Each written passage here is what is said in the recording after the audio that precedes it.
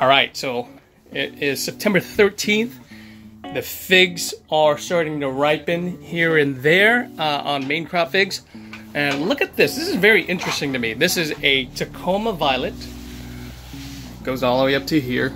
Reaches the top of the greenhouse. Bends a little bit. It's very productive right up here because I cut this thing last year, and then I wanted it to branch out. I've got Nolan with me, and he is excited because he can see that there's ripe figs on here. And this is a Takoma violet. Usually it turns about kind of a dark purple black color. Because it's in a greenhouse, it is not black and it is more bronzy. Isn't that interesting? All right, so let's get ready to pick this and taste test the Takoma violet today. All right, so it looks like we have a ripe main crop Brandon, and looks a little bit different compared to the previous years, huh? This one seems to have some striping on here that I find pretty interesting, quite beautiful actually on the ribbing. We'll pick this guy, but little tip for this time of year, you know, we're moving into September where the days are getting shorter, it's getting a little bit colder. Figs about this size are not going to ripen, so you're best off just pulling them off. There's no reason to keep them on the tree, because what happens then is the tree is going to try to funnel some of the energy into these younger figs, and it won't have enough energy to ripen up the ones that are, you know, a little bit closer, like this one right here is going to benefit from me plucking off this guy. So in about probably 2 or 3 days, once I pick these guys off, all that energy is going to go into this fig right here. So yeah, don't let them waste its energy on these little figs that won't ripen. Best to pick them off like this guy right here. See these little tiny figs coming out here in September? They're not going to ripen. Don't waste your time, and don't waste their energy. So we'll pick those guys in a little bit. Let's check out my Golden Riverside.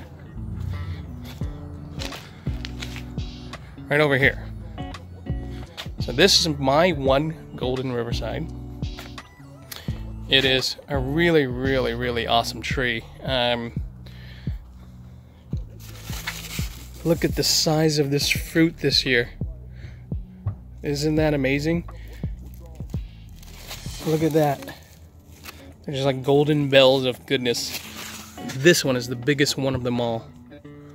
Look at the size of that. Every single branch is just laden with fruit. Look at the cluster up here. These all should ripen in time this year. So I'm pretty excited to try them out.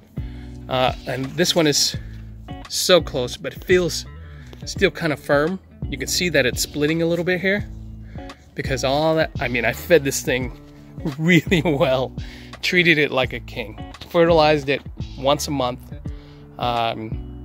kept it watered, and it's outgrowing the pot down here already because it's has been feeding really well. So this thing will most likely go in ground. I know I've had a lot of requests for the Golden Riverside, and I'm going to try to meet some of those demands. You know, I only have one tree, but there's a long waiting list for some of the cuttings off of this tree. So yeah, Golden Riverside. Awesome tree. Okay, we have more ripe figs today, and first I want to show you this Kathleen's Black. Remember the previous one? It was tiny. And this guy is hefty. I mean, it is probably 5 times the size of that previous one, and so a lot of that energy is being channeled into this fig as soon as I picked the previous ones. Anyhow, which goes to show that, you know, figs are, they kind of favor different fruit on their tree, so they don't distribute all the energy evenly. This is a Zingarella. This guy should be picked. Way too ripe. But this is not what we're doing today. We are picking a couple of other figs. You know, my Jack Lily over here has been really amazing.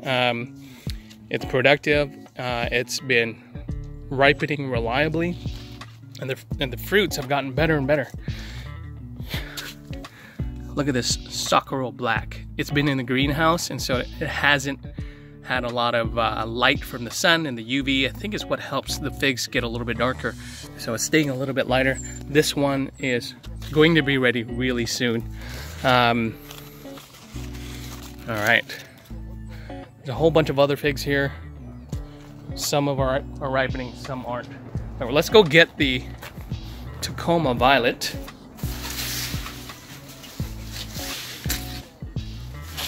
And these are all ripe. Okay. Nice. Now, as you can see here, they're not really that dark. That's because in the greenhouse, it doesn't get the full sun, which is what I believe helps them get the color. And so, you know, speaking to my friends over at Fig Agro Lab, they have a hard time getting figs to get really black because it might be the humidity, it might be because of the sunshade that is used, but there's a number of factors. Check this out. These are Black Cedar main crop. These guys are almost ready. I'm really curious about what it's gonna taste like. Should be good. The Breva's good. Main crop usually is supposed to be better. Okay, so here it is. We picked a lot of fruit today. Picked off the Brandons. The Brandons did something kind of weird this year. They actually did not produce Brevas and only main crop. Isn't that beautiful though? Look at that color. The striping. Really cool. These are the Takoma Violets. Really weird because they're supposed to be dark purple black almost. And then just a Jack Lily, Zingarella, some Italian plums. Definitely enough to feast on for tonight. Anyhow, let's weigh them.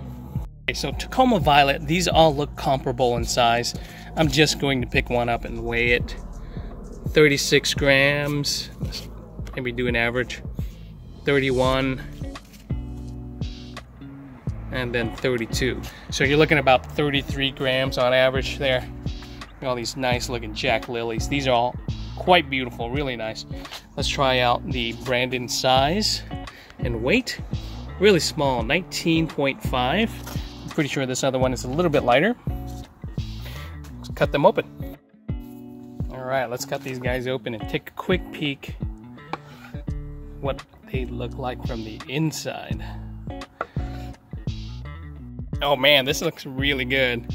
So look at this. This is the Brandon. Nice and syrupy.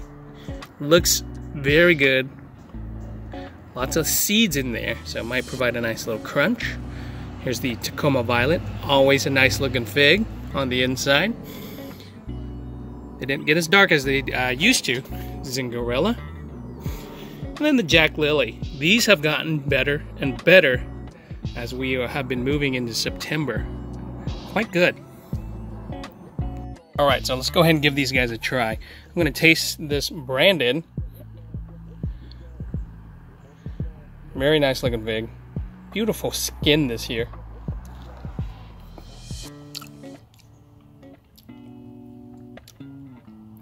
It's not bad. Not as sweet as I would like it to be.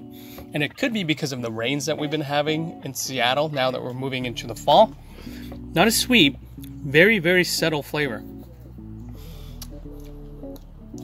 I wish it was a little bit more rich and a little bit more sweet than it is right now. It was quite good last year.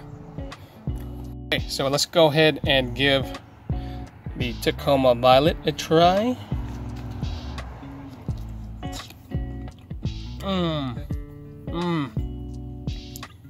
Man, that is so good. Rich, very tender pulp. The Syconium here leaves this kind of nice texture. It has its own kind of richness about it, and it's sweet with a little bit of an acidic punch. Very, very subtle, but very good. Very good fig. Very, very good fig. Let's do another taste test on the Jack Lily. We know what the Zingarella tastes like. Pretty average black fig. Oh, dude. That has gotten so much better than the first time I've tasted it. Perfectly sweet. Nice kind of agave honey flavor about it. Slightly melony, but syrupy. Very, very syrupy. Look how syrupy that is. It's delicious. And it's very productive. So this fig is a keeper for sure. Jack Lily, keeper. Takoma Violet, keeper. Zingarella, good average fig. Early enough, keeper.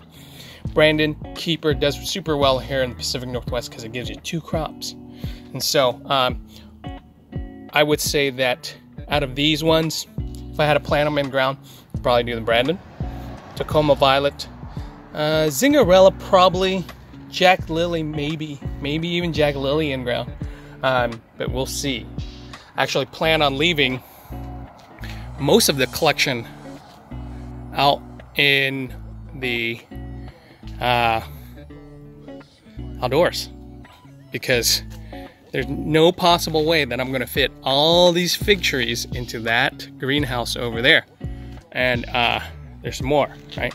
I've got all along my patio area, all along that side of the yard.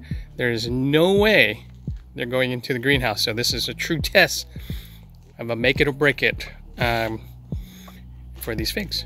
They're going to stay outdoors. Anyways, guys, thanks for watching. Please subscribe. There's more videos to come. I've got a Sakura Black that should be ripe pretty soon. That's a brand new fig to me. See you next time. Bye.